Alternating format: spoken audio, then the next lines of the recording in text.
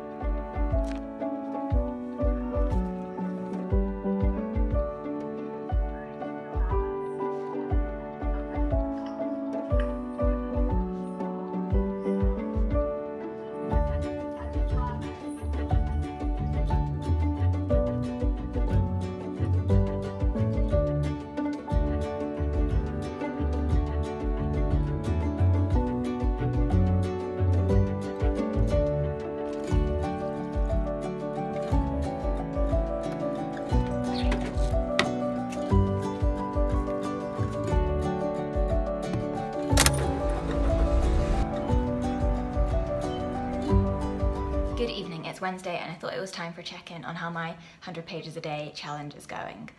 So, honestly one of the main problems is that it's quite hard to tell exactly how much is 100 pages because the Kindle version of Gormenghast, which I'm reading, is one of those ones which only has percentages, it doesn't have page numbers. And to complicate matters further, I have an edition which is the whole of Gormenghast, the trilogy, rather than just Titus Groan, which is the book that I'm reading. So I'm obviously aiming to get like a third of the way through over the course of 4 days. And I am currently halfway through, a third of the way through. I think kind of means I'm on track, although I've probably been reading a bit less than 100 pages a day, but I have been reading a lot more than I would normally be reading in a week. And I've also pushed myself to read when I've been feeling really tired and have actually got a lot of joy out of the time that I spent with the book. Monday night I had a lot of energy, I read a lot, I read till quite late. Then Tuesday night, unsurprising knock-on effect, I was unbelievably tired. I was like so tired I could barely speak the whole evening, and so I did manage some reading, not that much, but the proof will be in the pudding because I ought to be finishing this book tomorrow. On to the actual book, Titus Groan, because I realise I haven't talked that much about what it's about, and I certainly haven't talked that much about how I'm finding it, apart from generally saying that I was enjoying it. I am like absolutely astounded that this is not a more well-known book. I sort of stumbled across it last year but had never heard of it before then, and I could not be enjoying it more. I think this might be my first 5-star read of the month. So Titus Groan is about this absolutely massive, like entirely a world of itself, ancient castle called Gormenghast, and the Groan family who live there as kind of the royalty. And then it's about all the politics that goes on amongst these characters, and all of the characters are utterly unique, really idiosyncratic in a very Dickensian way. When I was reading last night, I was laughing aloud at the descriptions of some of the characters and at just what happens in the plot and the way that it unfolds. The first quite large chunk of the book was really spent introducing us to an array of characters, and the plot at that point was obviously quite slow. Basically, a new baby boy, Titus, has been born. He's now the new heir to Gormenghast, and the first maybe about 10 chapters or so introduced us to various members of the household. Now, this guy called Peake, he starts off as a 17-year-old kitchen urchin, but absolutely loathes that position and is evidently a massive social climber. He's just described in such an interesting way. Peake says, Peake had an unusual gift. It was to understand a subject without appreciating it. He was not the artist, he was the exact imitation of one. So he's a really interesting character. You kind of start off being quite on his side because, you know, he's the underdog, but I can sense that as the story goes on, he will definitely have it in him to be super manipulative, and it'll be really interesting to follow his journey. A lot of the characters have like a twitch or something super idiosyncratic about their speech, which forms an enormous part of them. So there's like a servant called Mr. Flay, who's the ancient servant of the current Earl of Groan. His knee joints click with every step that he takes, and so you get this almost ticking of a clock sound like following him around as he walks along these miles of ancient corridor. There's the ancient nurse, Nanny Slag, who uses all these hilarious little affectionate phrases when she's talking to the children. What is it then, my caution dear? What is it, my own ugliness? Tell me at once. Tell your old nanny about your little sorrows. And then lastly, there's just like incredible description about the castle itself. It's super gothic. This would be such a nice read for autumn. I just read this description of autumn arriving at Gormenghast, and it's like one of those perfect literary autumn quotes. Autumn returned to Gormenghast like a dark spirit re-entering its stronghold. Its breath could be felt in forgotten corridors. Gormenghast had itself become autumn.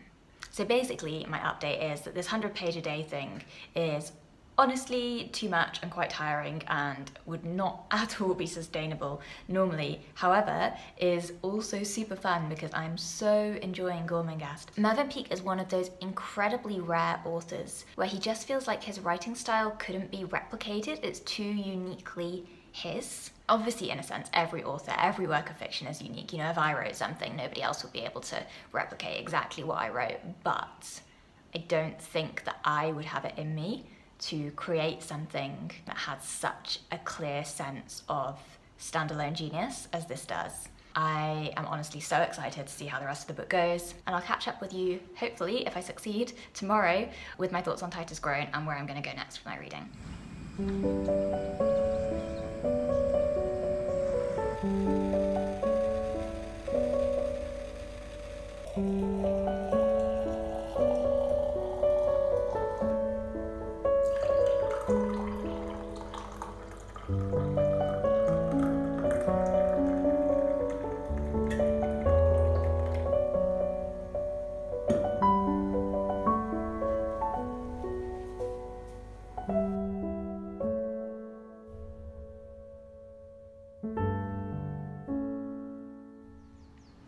Hello, welcome to Sunday, and to my attempt to rescue this as a weekly reading vlog. Given that the end of this week also marks the end of the 1900 to 1950 readathon, I feel like this week is probably quite a good representation of how the readathon has gone for me. In summary of this week, I have not even finished Titus Groan, the first book that I started reading this week. Obviously, I totally failed with my challenge that I set myself of reading 100 pages a day. However, I would say that I really have read a lot more this week than I think I would have done in the week had I not set myself that challenge, and so I don't regret it, and I think I will be able to finish Titus Groan today, which will be a real achievement because it is a long novel. It's also a book that I have really enjoyed. This readathon month has been really fun for me. To be honest, it has kind of been exactly as I anticipated it would be. I set myself expectations that were too high because I knew going into this month that work was going to be really busy. If you don't know, I'm a primary school teacher, and the school that I'm at actually is breaking up for summer in about 3 weeks' time. So this last month has been writing reports, it's been like parents' evening, parents' day type things. It's just been trying to wrap up everything ready for the end of the year. My reading has really gone in peaks and troughs. Basically, I've managed to read when I've really pushed myself to read, and this channel has been incredibly helpful because I've known that I've had to read, and I'm grateful for that. It also hasn't been a super productive reading month, just like this week hasn't been a super productive reading week, but I've also read a lot more than I would have done had I not set myself the challenge of getting a lot of reading done. My plan for the rest of today is to finish Titus Groan. I am outside, as you can see, which is really lovely, and this is like a positive thing to come from my day of feeling unwell yesterday. I often find on days where I'm completely knocked out and exhausted that I spend a lot of time in my head thinking about ways that I want to improve my life and help myself to have more energy and feel happier, etc, etc. And at the moment, because the end of school is so near, I'm definitely doing that thing. In my head, I think of it as like the exam mood, because it's definitely what I always did when I was doing exams at school and university, where you're simultaneously immersed in this really busy and exhausting period of work, but at the same time your mind is like already leaping ahead and fantasizing about what your lifestyle is going to be like when this period of work has finished. And so I've been kind of like thinking out and planning out all of the lovely things that I'm going to be doing with my time when I get to the summer holidays. And one of the things that I was thinking is I need to spend more time out of doors. And as I was kind of thinking, oh, when school finishes, I'll start going outside more, I realized actually like there's nothing stopping me from going outside more now for the next few weeks. So here I am, in the sunshine. I'm going to do a bit more reading of Titus Groan until I get too hot.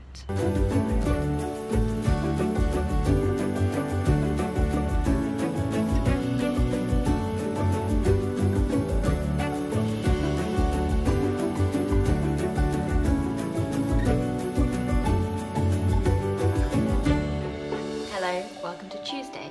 I am finally feeling well enough to finish my weekly vlog from last week. Unfortunately, after I filmed that little nice happy clip of reading outside on Sunday, probably about half an hour after that, I just got struck down like lightning by a really awful migraine. Spent the rest of Sunday in bed, just about made it into work on Monday, got home, immediately went to bed, and here we are on Tuesday, thankfully feeling better. I did happily manage to finish Titus Groan yesterday, so that was the last novel that I squeezed into the 1900 to 1950 readathon.